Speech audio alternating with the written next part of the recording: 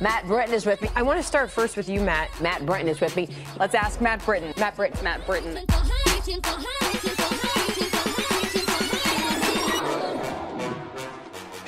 You are the guy who's convincing brands where to spend their money. I mean, how does it stack up to you? The expectations of investors of these social media stocks are really high.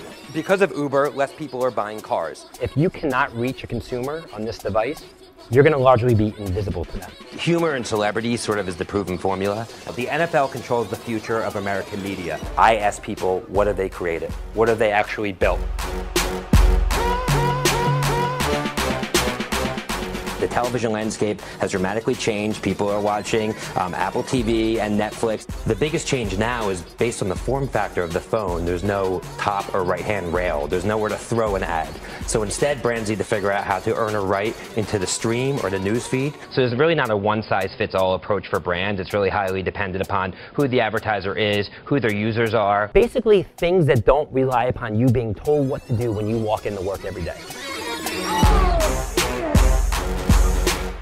These companies still need to sell products. Twitter's problem really came from when Instagram really hit mainstream pop culture. What are the most valuable apps or valuable products? But if a company like Google with much deeper pockets or Apple should come in and buy the rights to stream the NFL, I think that's going to be sort of the straw that breaks the camel's back in terms of cord cutting in the United States. But I think two things are going to happen in the next 3 years. It's going to break TV as we know it.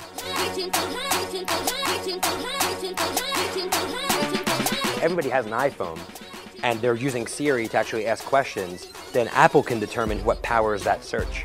Long-term, Twitter's big opportunity is the shift of TV. You know, the Oculus Rift acquisition seemed like it was crazy at the time, now not so crazy. Who gets impacted? Every brand that wants to reach consumers is impacted right now. I mean, they need to figure out how to make their brands interesting and shareable and talk-worthy.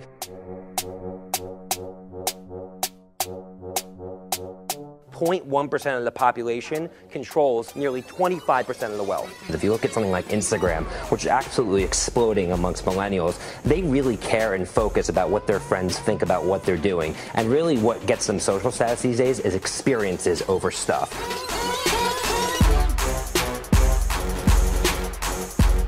You look at Snapchat, a company that has over 100 million users, and millennials sort of are adopting it as the de facto way to communicate, this ephemeral type of communications where it disappears and they don't have to bear the repercussions in the future. Well, I actually think real estate for young people is largely becoming unattainable.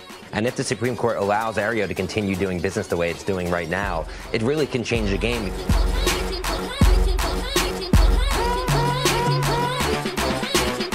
YouthNation, Matt Britton. Congratulations. I appreciate it. Matt Britton. Matt, thank you. Matt, good to have you on the program. It's great to be back. Fascinating to see how things are changing.